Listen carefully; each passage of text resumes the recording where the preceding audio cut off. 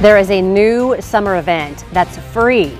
It's a series coming to Oliver's Woods Nature Preserve called Golden Hour. Look at this, doesn't it look fun? The focus is on the unique wildlife native to the state of Indiana. An outreach manager for the Central Indiana Land Trust, Traci Willis, joins us live this morning to talk more about this series and what it all entails. Let's start with that because we're talking about a lot of people don't even know that this exists, and there are a lot of unexpected creatures. So what do you want them to know?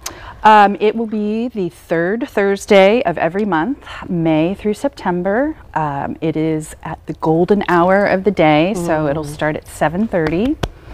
And each one will be different. We have one coming up, which is wildflower photography. Then we'll go into spiders in June with actual specialists that will help us locate some of the spiders. And then fireflies. Always a favorite. And then moths. We'll do a moth trail where we'll paint the trees to try and bring them in.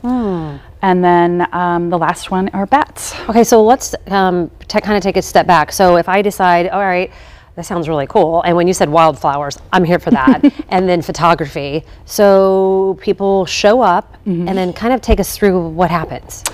We need RSVPs, so we know you're coming. And then once you get there, we'll just do a quick introduction, and each one will be different on kind of what they're going to do presentation wise, and but it'll all involve at least a little bit of walking around the nature preserve, trying to witness them and witness the animals and take photos if you want to. You know, I think there's something really unique and interesting about going out at that time of night, taking your phone, your camera, whatever, and just experiencing it. I think there are a lot of people too that don't really know much about Oliver Woods.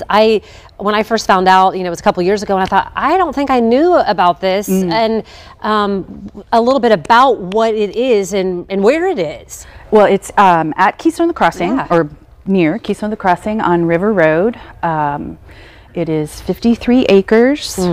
We've done extensive work to remove all the bad plants and replant it, and it's really getting healthy and beautiful, and it's just a nice little place in the city on the river. I mean, look at the photos of what we're talking about. I mean, there's a canoe launch. There's a canoe launch now too, right? And I think there's been, like you said, a lot of work to, I mean, there was so much beauty there, but also some things that were invasive and things that are around. So you guys have done a lot of work, and again, a lot of people didn't know it was there or that you can actually go. So talk about it again. The free events, you do need to register. We'll link people up to that, but in the last 20 seconds, is there anything I didn't ask you that I think is important? It's not completely open. The first of each month will open the one coming up. So June 1st, we will open the July for, which is fireflies. Thank you. So something else that's really cool and fun to do. You'll find more information on the Golden Hour Summer Series,